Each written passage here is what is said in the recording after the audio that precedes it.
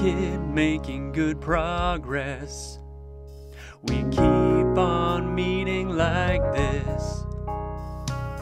What say we take a quick pit stop and split another order of fries?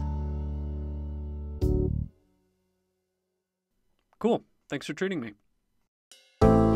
It ain't Grillby's, but it gives us the chance to chat. Don't sweat it, I happen to know a shortcut.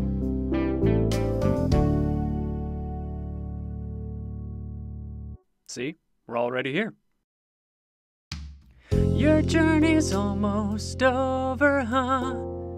You must really want to go home. Hey, I know the feeling, but you know, it makes me think. Perhaps, maybe sometimes, it's better to take what life gives you. Down here you've got all you need, right? Is what you have to do really worth? I forget it. I'm rooting for you, kid.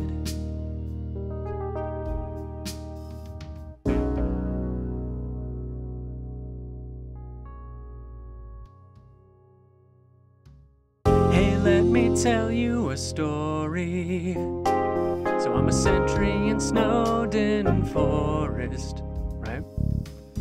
I just sit there all day and wait for humans to come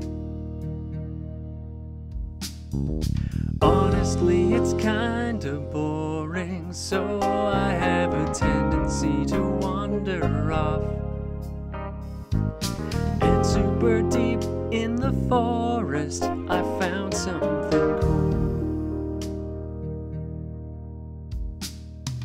There's this enormous, super solid locked door.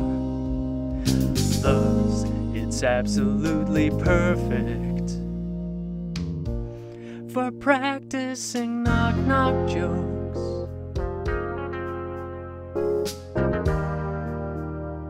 So one day, I'm knocking them out like usual.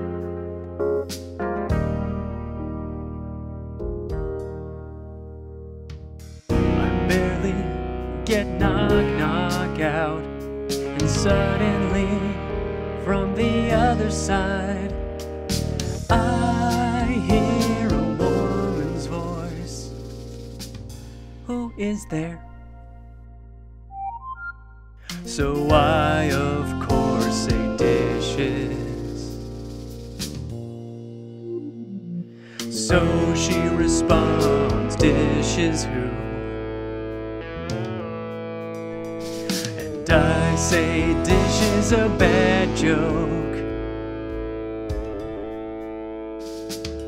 and she just howls with laughter like it's the best joke she's heard in 100 years. She's the best audience I've ever had.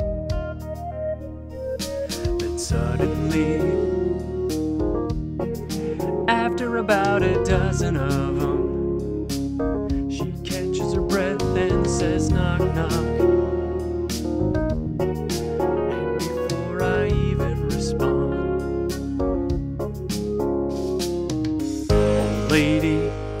old lady who, oh, I didn't know you could yodel. Wow.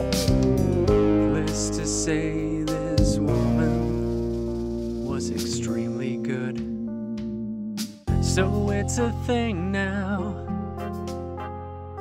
it rules,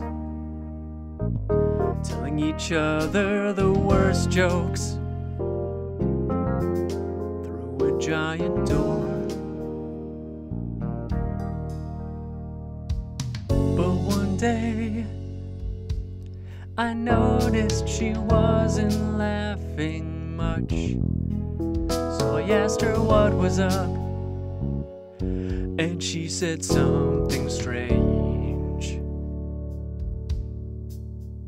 She said, if a human ever comes through this door, could you please, please promise me something? Protect them, look after them, guard them, will you not? Now I hate making promises, and this woman, I don't even know her name. Something deep down inside her voice just sounded so familiar. Do you get what I'm saying? That promise I made to her. Do you know what would have happened if she hadn't said anything? Buddy, you'd be dead where you stand.